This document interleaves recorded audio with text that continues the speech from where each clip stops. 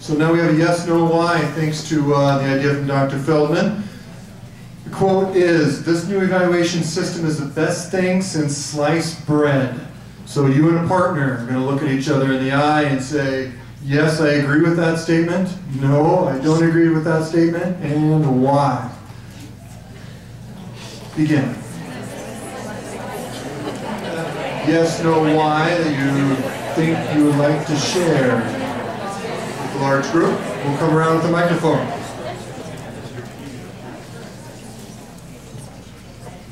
Yes, you agree. No, you don't. And why?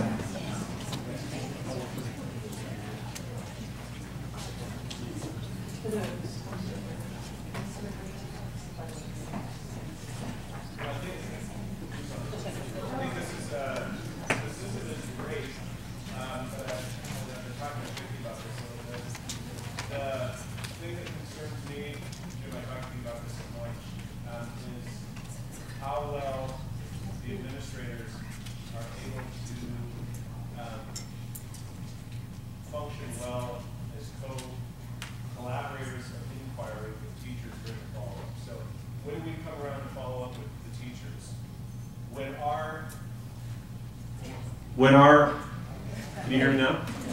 Listen, my concern is that the follow-up piece. What happens during the follow-up? And if we don't have high-functioning follow-up sessions, high-level co-inquiry, and if we just don't do the follow-up, we're going to be right back to where we started.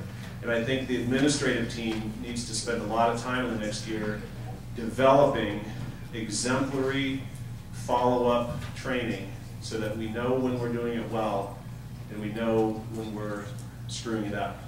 And we need to get that on a constructive basis. So we need to ask our teachers, how did that work for you? Did I do a good job? Did I burst your bubble?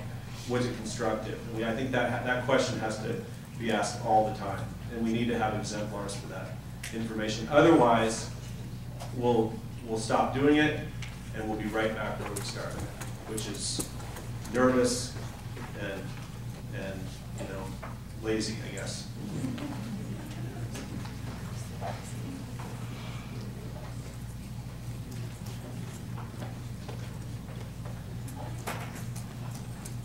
I just want to piggyback on what Michael was talking about. I heard a lot, we were talking about giving feedback. And feedback oftentimes conjures up, at least for me, a checklist. So that let's say I was observing Seth and I came in and I'm giving him feedback. I saw this, this, this, and this, and I didn't see this, this, and this. And if the whole point of our teacher effectiveness system is to increase our effectiveness, then I guess I would submit that feedback in that sense is not going to do it. And what does do it is being involved as equals in this co-inquiry of our practice, of our pedagogy. And I think that we just need to continue to do some more work on defining the two and what is the role and purpose of the two. And it seems to me that the many observations and that debrief, it's more of a co-inquiry than it is feedback. And I have to say that I'm learning this more and more and more participating in the Math Studios, because it is the co-inquiry that we do after the data snaps, and it's not providing feedback. I think one of the things we're talking about is that it's great to know where you're good and where you're bad, but the biggest part in the success of this is the support. And that's what's going to make you better as a teacher, is the support part. And so I think that builds on the kind of idea of co-inquiry. If there isn't a support system for someone or a group to move forward and get better, then that's what's going to cause this to not do so well and kind of fail, is that support piece, so you know how to get better and you have a group to get better with.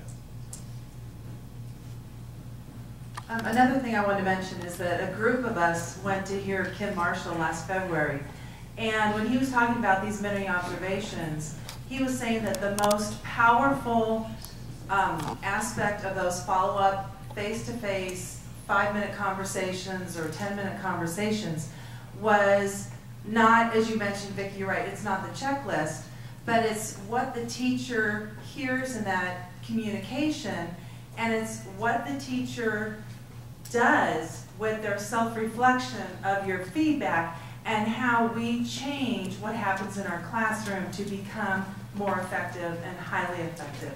So it's after that discussion and the teacher reflection, the power comes in what the teacher does to make those changes in our classrooms.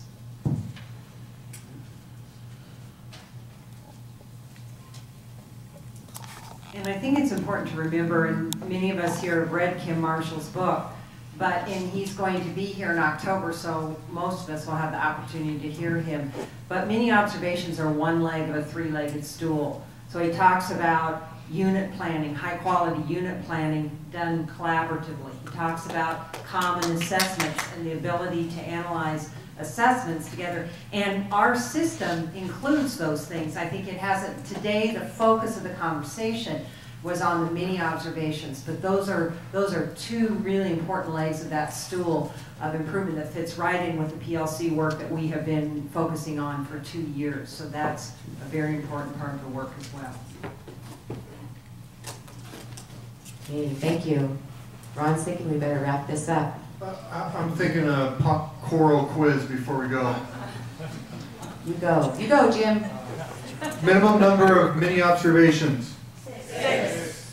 Do you need the certified and probationary, or contract and probationary, need a goal-setting form this school year? Yes.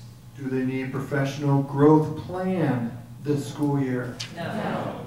How many domains, Jim? What Are we domains? looking at this year? 3.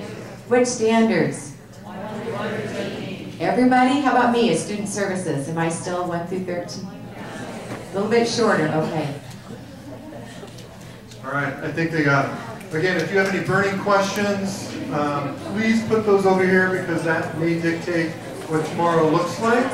If you have not signed in and you're here today, Debbie Watkins has that in the back corner. Take a break, see you in 15 minutes.